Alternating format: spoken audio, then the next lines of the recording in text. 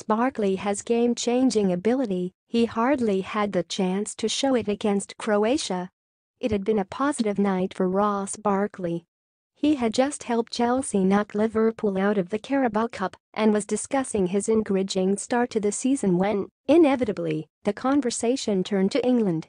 He took the inquisitions about missing the World Cup and whether he had spoken to Gareth Southgate in his stride before he was prodded with a question that could almost have doubled as a plea. "Can you be that player, Ross? Can you?" There was a wry smile before a confident reply. "It's down to me to show it," Barkley said. "But, yes, I believe I can." Many others have long held that belief.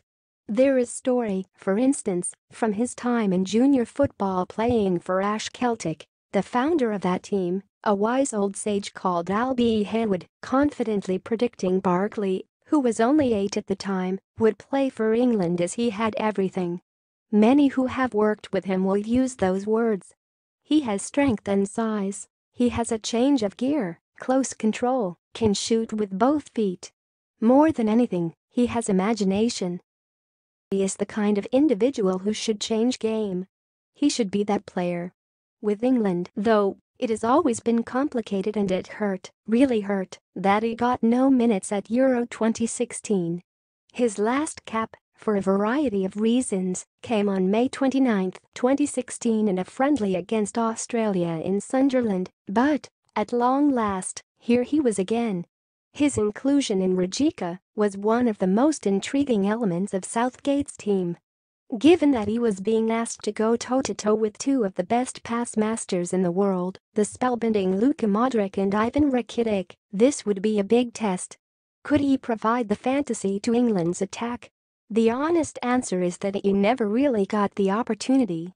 It wasn't for a lack of trying, but it was more to do with discipline. Barkley spent much of the evening popping passes back to his central defenders to ensure possession was never ceded. It all started after 95 seconds. Before he had even gathered a pass, John Stones could be heard barking, "Keep it, Ross. Keep it."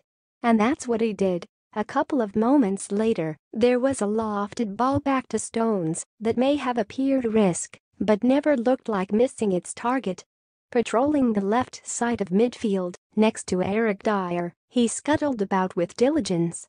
A simple touch here to Harry Maguire, an easy ball there to Ben Chilwell. Really, though, you wanted to see him drive forward and feed Harry Kane in the way he fed Eden Hazard at Southampton last Sunday. But in the cagey first half of this unique Nations League game, only 4 of the 35 passes he made went forward, and one of those, which was cut out by Domagic Viva, almost led to Croatia inflicting maximum punishment when they launched a rapid counter-attack. Things improved after the second half and Barkley looked more prepared to lift up his head and get England on the front foot, but it was one of those nights when it was nearly not quiet, something that never more apparent than in the 74th minute. When he exploded past Modric and switched the play with his left foot to Jordan Henderson, you thought this was the moment. Henderson helped the ball on and Harry Kane fired in, but, frustratingly, the captain had mistimed his run, and the goal was chalked. Barkley put his hands on his hips and looked to the sky. It wasn't to be.